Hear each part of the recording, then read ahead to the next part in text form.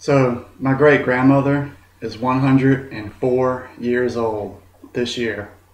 She takes no medication whatsoever, and she's relatively healthy, though I'd say in the past about 2 years she's had significant decline in her brain function. She's starting to get dementia. She can still get around. She only uses a cane to walk around.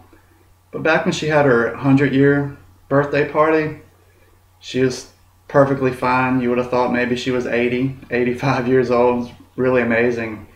I had a long talk with her then about just how she grew up and what she thinks is important for longevity. And she really places a strong emphasis on family and community, very active in the church. Unfortunately, we can't choose our family, but we can build a community and we can have support, even if it's only online. But I thought it was really interesting. She grew up on a farm in North Carolina.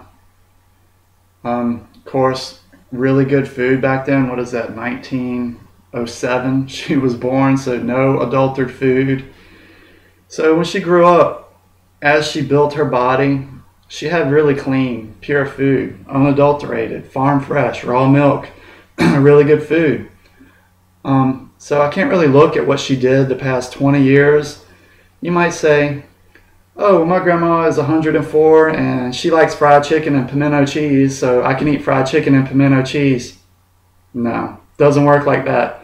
I grew up on frickin' Pop-Tarts, welfare cheese, Wonder Bread, crappiest of the crap food, so I don't have that constitution that allows me to eat. Not that I would eat that anyway, but she just eats really crappy food. And she also smoked cigarettes for about 40 years. So there's a lot to be said for genetics and community, and also growing up and building your body in an unadulterated environment, a clean environment. That gave her a lot, I think a lot of gene to get through. I also had another grandmother that lived to be in her mid-90s. We really weren't sure how old she was. She had a stroke towards the end, so she really couldn't tell us how old she was. And I had another great-grandmother that made it over 100, though she was ill and bedridden for many years. But mainly I want to talk about my great-grandmother, 104 years old. She's not overweight, maybe about 15 pounds overweight, but I think that's important because you see a lot of older people, if they're too thin, they get super frail. Just really, really frail when they're old, and of course you don't want to be fat either. But I just wanted to share some of that, some of my observations, my conversation with her. Like I said, she placed a strong emphasis on just enjoying life, enjoying the food that you eat, enjoying your family, enjoying your community and the people that you're around. She's a really interesting lady. She went to Egypt. She's been to see the pyramids. It's also really unusual to be that long-lived and to be in the South. You know, North Carolina, like I said, it's fried chicken, it's pimento cheese, it's barbecue. It's really crappy food. She did really good up until about 102.